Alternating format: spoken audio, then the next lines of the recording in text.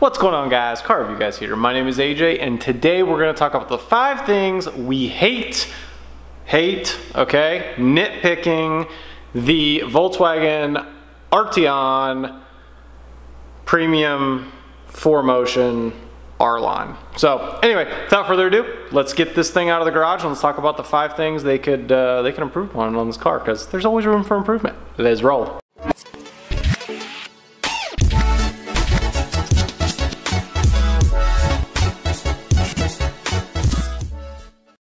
Alrighty, we are rolling in the Arteon. Point number 1, just doesn't have enough get up and go. The motor, you know, they fixed it a little bit in the 2022. This is a 2019, but like, you just step on it and like, I mean, it goes, but like the Stinger's a whole lot faster. Like, there's a lot of things that are actually a little bit quicker than this car, especially for the price point. I mean, it's almost the same price as a Stinger. It's like 52,000 somewhere there MSRP. I didn't pay that, I bought it used. But yeah, I mean, it needs more power, okay? I don't know what else to tell you. Again, it's not bad.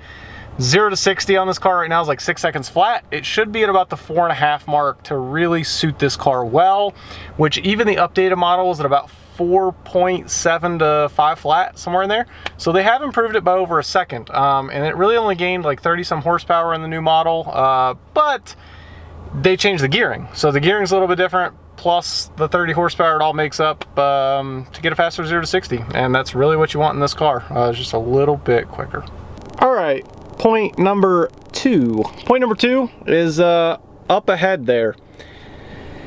For a $52,000 car, it does not have a panoramic sunroof. It only has a normal sunroof, and you can kind of see that it's not even completely like blocked out. Like, this is like excuse me, that's the sunshade. So like, if I pull it back half and half, oh, if I don't shake you guys to death there, you can kind of see the difference. So like, that's all the way, but I mean, there's still a lot of room in the back that's not covered. So, you know, again, we're nitpicking the car here, so it's not like it's a deal breaker for a car, but when it's a certain price point, you got to compare it to other models, and there's many models that have a panoramic sunroof, especially for even lower than this price tag.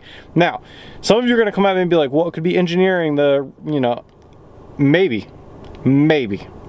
I doubt it, but maybe. So, without further ado, we got to move on to number 3.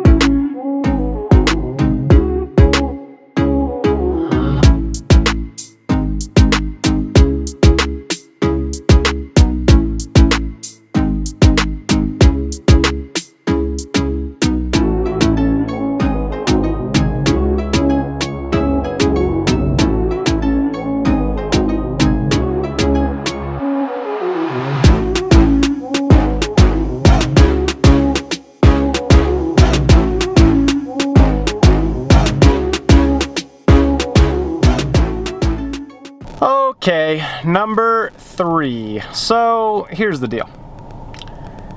I don't even really use this feature. I've got other vehicles that I've had many times that do have this feature. I personally don't really use it, okay? But I hear people complain about it all the time, so I'm gonna put it on my list, okay? So I don't want to see any keyboard warriors down below just saying that like, it's on me. I don't even care about this one, okay? This doesn't affect me at all, but you guys aren't wrong, because again, we're talking about price point of the car, comparing it to others, all that stuff. So, this car doesn't have a wireless phone charger. You heard it here, don't have it. So, we flip it on down, you can kind of see, like, there's plenty of room for one, like a phone can fit down there, you know, like that, no problem, but no phone charger. So, I don't know. I think it should have it. I don't really use it, but there you go. The more you know. Okay, like I said, we're moving on to number 4 here. We're trying to keep this video under 10 minutes. That way I'm not wasting your guys' time hitting the key points if you're looking to potentially buy this car one day, or you have this car and things you may or may not notice. So, Number 4, I don't really like some of the hard plastics. I'm gonna say it again just so you guys can be like, how many times are you gonna say it's a $52,000 car? It's a $52,000 car. So, while it's really nice on the interior, I love many of the interior aspects. I don't love how hard some of the plastics are. So, like over here, for example, pretty hard. Up here, a little bit softer, but still kind of hard, right? Down here, that is hard, straight plastic. Zero forgiveness in that, and your knee rests like down here. You can hear it. It's super not comfortable. So like, you know, my knee's sitting there. It should be soft touch, okay? That's all I'm saying. Like the armrest, not bad. Like you can even see kind of my fingerprint as it pushes in. That's perfect. That's all you gotta do. Put something down here, a little bit softer. You know, maybe they're worried about like scratching or something like that, but I don't know. It's for the owner to worry about. First things first, it should definitely have a little soft touch there, you know what I'm saying? So, on to, yeah, you guys are counting good, number 5. Alrighty, number 5. So, this is again really nitpicking. I cannot reiterate that enough because I've done some hate reviews that everyone's like, wow, you're just spoiled with cars. It's not like that, okay? I'm just pointing this out in case you're in this market for whatever you're looking for. So, number 5, it's the fact of choices from the factory. Yeah. So what I mean by that is I'll put it up on the screen here while I'm talking.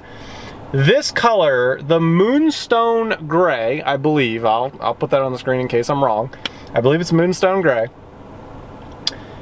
It's like a dark Nardo Gray, kind of. For those of you that have been following this channel for a while, I love Nardo Gray. Love it, okay? So that's the color I really wanted in this car. However, if you get that color, then you cannot get this interior that you see behind me, which is basically all two-tone type interior, which is like a whitish gray to like a really dark, almost black, okay? You cannot get that if you get the Moonstone Gray. They don't offer it from the factory. I come from an automotive background. I worked at the Corvette factory in supply chain. I worked at Lucid Motors in supply chain. There is zero reason from a factory standpoint that you can't get those combinations, okay? It's not even adding an extra color. The color already exists. It's just allowing you to do it with that combination. It makes no sense, okay? It just doesn't. You can't even get the silver color with this two-tone interior. They won't let you. So you pretty much have to get, I believe it's white, black, or red exterior in order to get this colored interior. And I'm a huge fan of this colored interior, more so than the exterior, so I had to go with this color. That's just me. That's kind of annoying when you're paying the money and it's brand new. You should be able to pick some of those options. I'm not saying add a whole bunch more like actual color options, just allow the combinations to go in together. Doesn't make sense. I don't understand it. So anyway, guys, just like that, we're gonna go and wrap up today's video. Please like, please subscribe, or dislike it, whatever. Either way, it really helps the video. Not that I want you guys to dislike the content, because I try to put out really high quality content, as you saw by the cinematic in this video. And we do have some press cars coming up here for you guys week in, week out. So without further ado, peace.